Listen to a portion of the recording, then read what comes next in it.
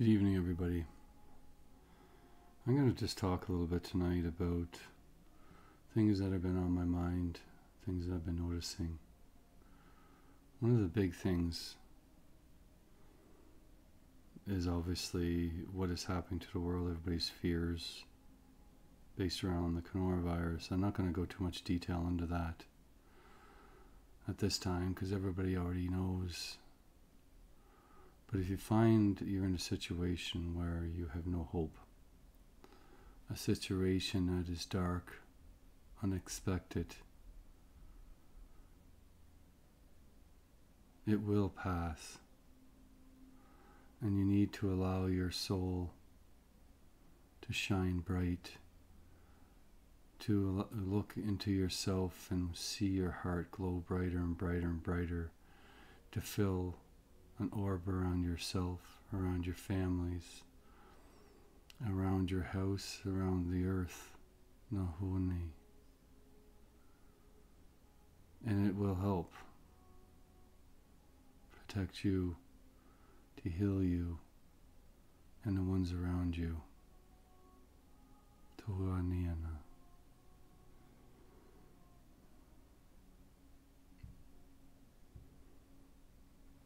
It's easy to lose yourself to depression and fear, to negativity. But by shining light into the dark places, you bring balance to it.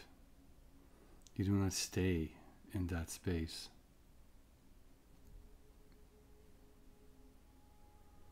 We've been challenged, and human race has been challenged more than we had in a very long time. More so than any time in my lifetime. And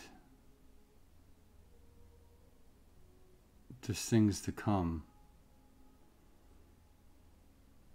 Nahuasene will be challenged much greater than we already have. That's when you need to allow your light to shine the brightest. And every individual has this darkness within themselves that they need to face every day. That's the thing about being a human being. We're not just simply light, we're also dark. The dark is not evil, but if we allow it to be, then it will become what we consider evil. Twisted, manipulative. But that's kind of our own faults. We can choose to be whatever we want to be, no matter if it kills us or not. But there's so many people that are afraid to die that would give up a part of themselves, thinking they're saving themselves, but they're not. There is no easy way. We're human beings. Sometimes life is hard. I would like to hope that the human race will wake up someday and realize that all these dark thoughts, all these dark messages, all these things that are going on within everybody's minds can be stopped, can be brought to balance, and the world itself will be able to rejoice. There's so many people that think a world of peace would be boring. That's just their egos speaking. It is not the truth, because we know if you are aware of what the potential of life is, you would never say that statement. Because drugs and alcohol are one of the ways to control people, to make you inherently addicted to things, to make you want it, to make you need it. There's a reason why it doesn't disappear. You're trying to tell me that we don't have the power to stop that. You'd be surprised what people have the power to do if they work together.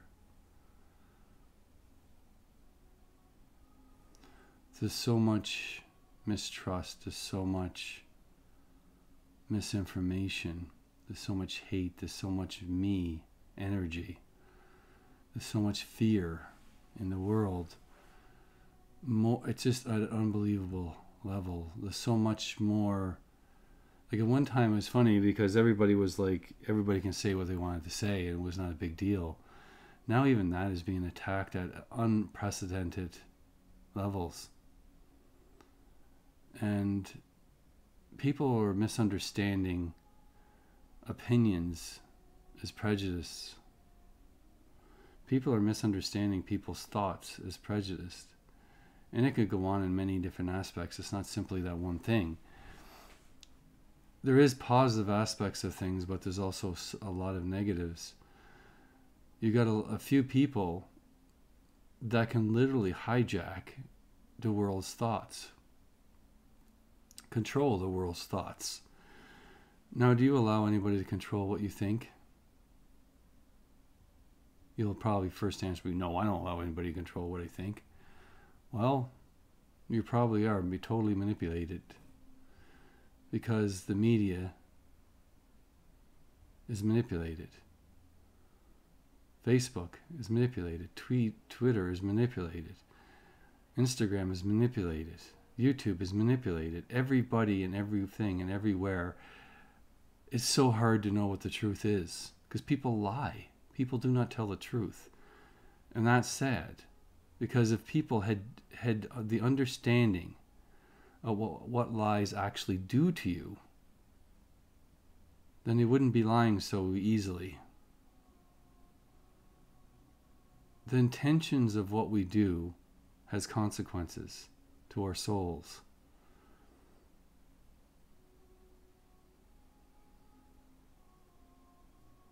And you just can't simply say when you die that all of a sudden, yeah, I'm going to be all my sins are going to be forgiven.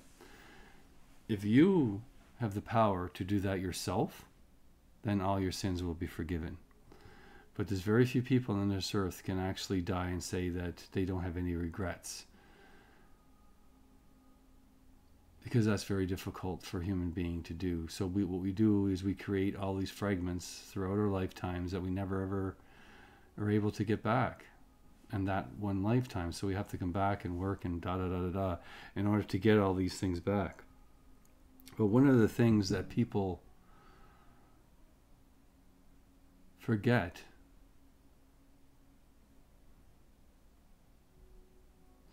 is that all these consequences and fragments can be easily brought back if you know how. And it's understanding and forgiving those aspects of yourself. There's one thing that you have an animal that dies and you help their soul move on. It's a great thing to do. But you can do the same thing about souls that have died many lifetimes ago or recently. But there's very few people that actually will go out of their way to do that. Very few people go out of the way to help somebody else. But they don't understand that we're all one and we're all connected. So helping somebody else is actually helping yourself. Helping the human race is helping ourselves. There's a huge disconnect in understanding in what is taught. But again, these are just my opinions, are they not? Just like somebody else has their opinions. But you have to look at everybody's opinions and come up with your own. What makes more sense? And that's kind of what I've been going through a lot in my own life, is getting knowledge from the spirit realm, getting knowledge from people, and deciding what to do with that knowledge and how it makes me feel and how I interact that within my own self and my own beliefs. There's one journey I did recently that was quite interesting. It was talking about what happens to your soul. And it brought me down a journey of understanding about decision making throughout your life. And that every decision that you make, there's other parts of your soul that will make the opposite decision. Think about that for a second. So if you choose to go down the dark path yourself, are you making the wrong decision? Because I keep hearing this over and over and over again, that there is no wrong decisions. You can't make the wrong decision. You're on the right path. Even though it feels like I could have done this differently, I could have done this better, there's always the same answer, that you're exactly where you need to be, and everything you said was correct, and every decision that you made was correct. Now they're telling me that throughout your whole life, every decision you didn't make is now being lived out by a different part of your soul. So when you die and you pass over into the other dimensional space, you get all this knowledge back of every lifetime that lived in this reality. So me, I lived to my full potential. Me, right now, every decision I make affects my future. But every future that is beyond, that I didn't make, is already being lived. So it makes you realize that there is no wrong decision.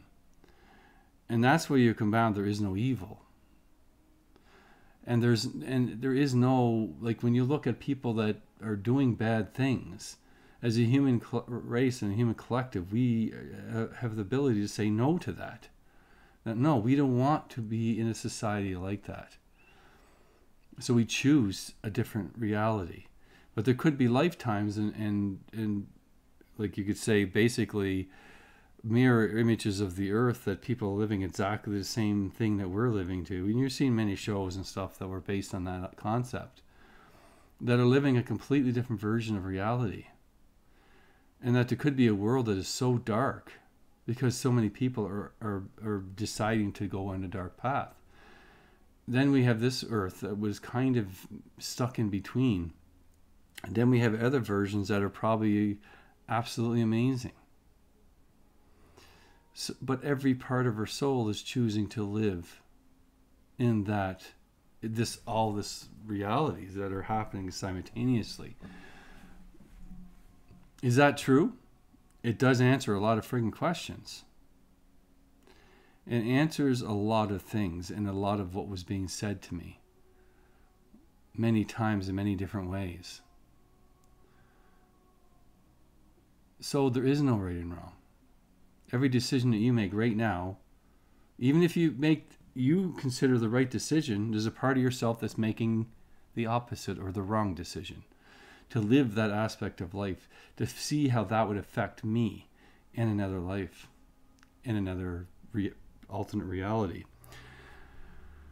It is one of those situations that, are you going to make it to the end? Like, what is the oldest I can actually live? And am I going to be the one that makes it to the oldest? It's like a game in a way. And maybe that's all this is just one game. Maybe we come here to learn, obviously to learn about life. We learn a lot about life when we're here. And maybe when we're in the spirit realm, it's like time is so weird and so different that maybe we come here to reset things, to have a better appreciation of the spirit world, to bring new life into it, to bring new life into yourself. And so we come here and we live our life, and every aspect that could possibly happen, your soul lives it. And then all that knowledge is brought back to yourself. So we become much more diverse, much more understanding. And every person has limitations. And every person has a specific DNA, so there is limitations. You can't become the fastest runner in the world if you're born with no legs, unless, of course, robotics are involved. You understand, though, if you're born blind, and you're never going to know what sight is. But that part of your soul is going to live every aspect of what is possible. It's an interesting thing. It's an interesting concept, and I'm leaving it in your hands to do with it what you may. But I would like to ask everyone that watches my videos to comment on the video and come up with some ideas that you would like me to journey to. to heal, for instance. Not individuals, not specific people, unless it's a person in history. I prefer, one of my specialties is soul retrieval. That's why I do these journeys into these places, into these energies that have a lot of impact for the human race. One of the most difficult places I went to was a journey into Lucifer and a journey in Auschwitz, were the two most difficult journeys I've ever done. You will never have any understanding how difficult that was. The echoes were so loud.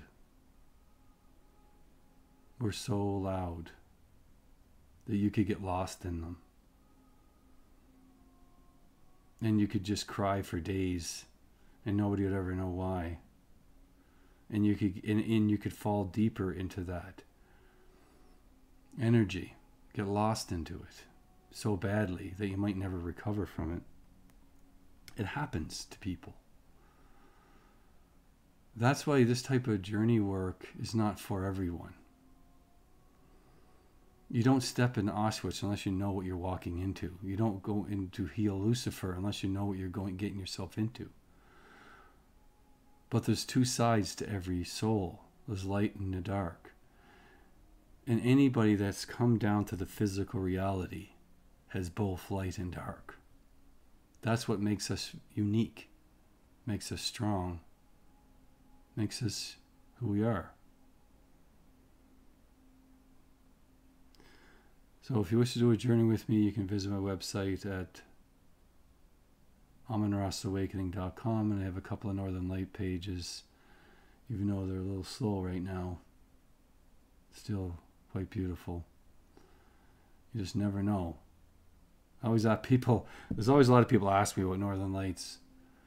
I own a retreat here in the Yukon. Me and my friend, longtime friend since grade 2, we opened it up together. And it's specifically in an 88 acres in an open field surrounded by mountains. It's absolutely a dream come true for me.